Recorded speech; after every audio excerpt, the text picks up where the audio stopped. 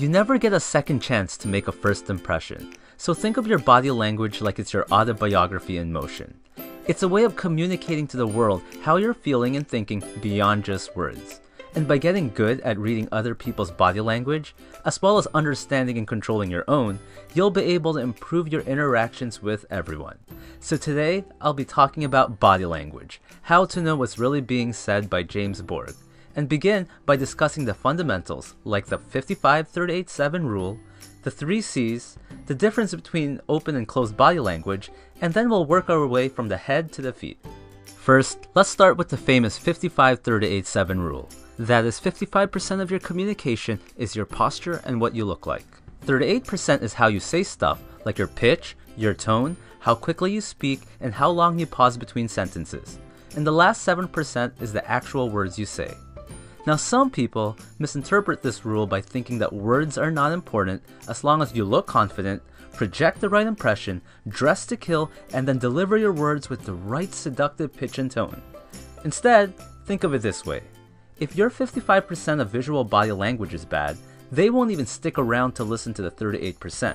And similarly, if your 38% of how you sound is bad, then they won't even stick around to listen to your 7% of words. So words are still very important. How many times have you thought at a party, at work, or on a date that things were going good until they opened their mouth? The next thing to keep in mind are the 3 C's: context, congruence, and cluster. A person with their arms crossed does not always mean they're angry or being defensive. The person could just simply be cold. So you always have to look at the context. Next, if there's a mismatch on the 55-38-7 rule, we'll believe the higher one by default. So if you said in an honest tone that you didn't eat my cake, but you're rubbing your belly, then I'll believe my eyes. Now the last C is cluster. It's usually unwise to judge a single gesture for meaning, so we should always look for clusters of gestures to interpret body language. With so many muscles in the human body, it's not easy to fake body language. No matter how good you think you are at controlling your anatomy, there will always be a leakage that give away your true feelings. We all pick up the subtle clues that others are sending out even though we may not be conscious of it.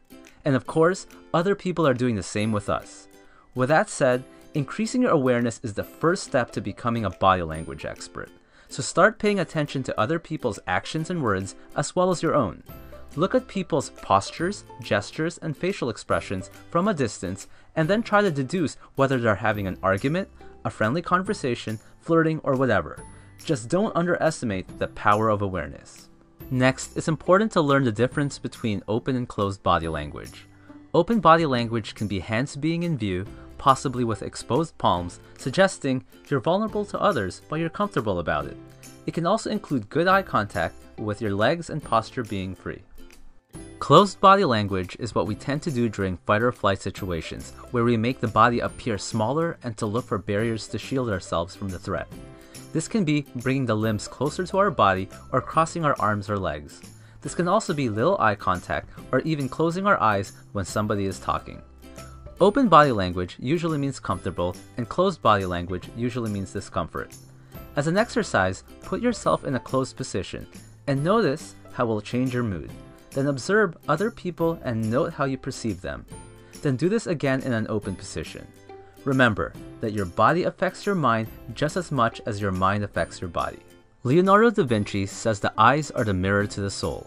Now, it may surprise you that most communication is conveyed through the eyes more than any other part of the body. One of the simplest ways to ignore someone is to look away. I'm sure we've all done this when walking by a salesperson. Failing to make eye contact sends the signal that you're untrustworthy, uninterested, or not confident. The eyes are so powerful that a gaze just held a few seconds longer than usual can be extremely powerful. But it's important to look away from time to time to release the tension. Otherwise, people can subconsciously put you in the "I don't trust this person" category if you stare too long. Now with business and strangers, focus your gaze high and between their eyes or around their forehead. With friends, focus between their eyes and mouth. On an intimate level, and when flirting, focus between the chin, long enough to show interest, then gaze back to their eyes. Be careful with this one, but if a person's eyes move up, they might be accessing an image or visualizing something. If they're looking down, they might be accessing a feeling. and left or right, they might be trying to access some sort of sound. Next, an average blink is 8 to 15 times a minute. If someone is blinking rapidly or they flutter their eyelids, that could mean the person is anxious, sad, embarrassed, or even trying to hide something. Also, if you watch political interviews or just any two people interact, you might notice the person who feels more superior tends to blink less. Lastly, the eyes are also important in determining if a smile is real. Imagine how a host of a party might smile as he greets a guest he doesn't like and was just forced to invite, versus someone you know he genuinely likes. In fake or social smiles, the mouth tends to move sideways.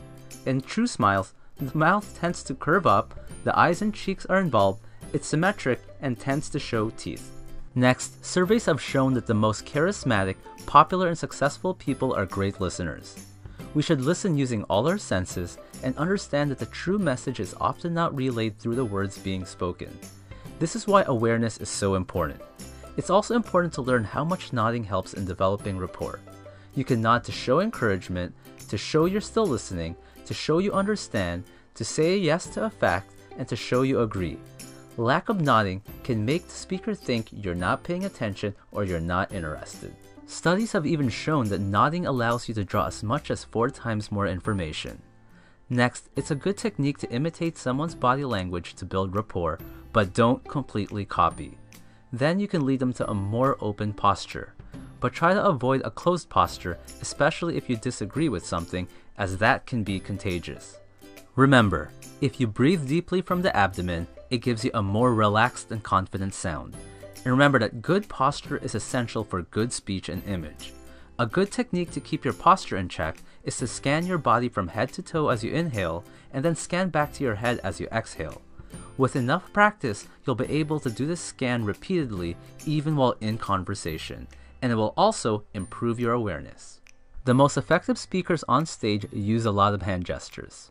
Research has shown that having your palms up as opposed to down is more likely to cause your listeners to interpret your message positively. We tend to associate an open hand with friendliness, honesty, and trust.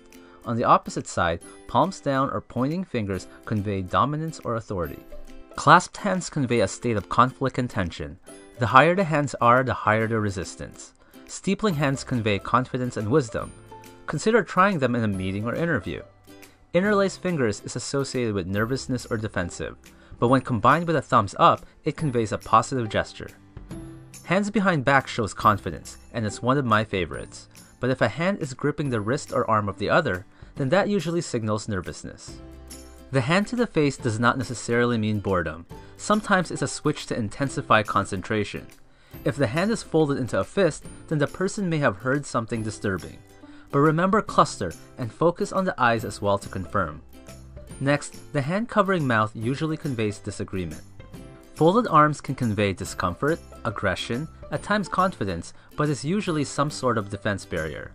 When I'm trying to persuade someone, especially in sales, I might give them a drink or get the person to do something or look at something to get them to uncross their arms, because I know as long as they remain in that position, their attitude will not change. Partial arms crossed are very common with women and often means discomfort or nervousness. Similarly, women are more likely to do the hand to the neck gesture, which is a way to comfort themselves. Men are more likely to put their hand under their chin. We are conditioned to turn towards things and people we like, so if a girl is flirting with 2 guys, check which direction her lower body is facing to see who she's more interested in. And if you're in a conversation and the person turns their lower body, it could mean that they need or want to go. Don't underestimate the lower body, especially for detecting lies.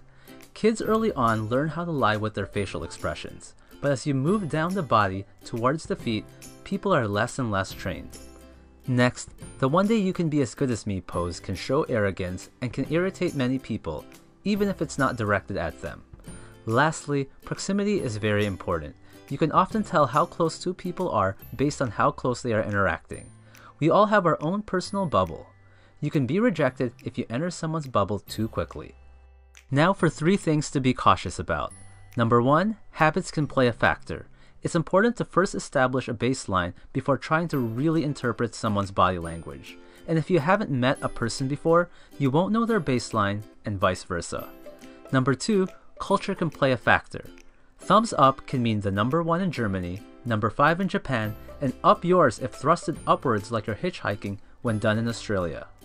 Number 3, it's important to know the science of body language is not an exact science. Humans are very complex beings and nothing can ever be straightforward. Now, it's true that some people will just naturally be better at reading body language or controlling their own than others. But just like sports, you can improve yours. While you may never match the gifted few, you can definitely improve. So with enough practice, you might just become a human lie detector, develop an amazing poker face, ace that interview, and even improve your love life.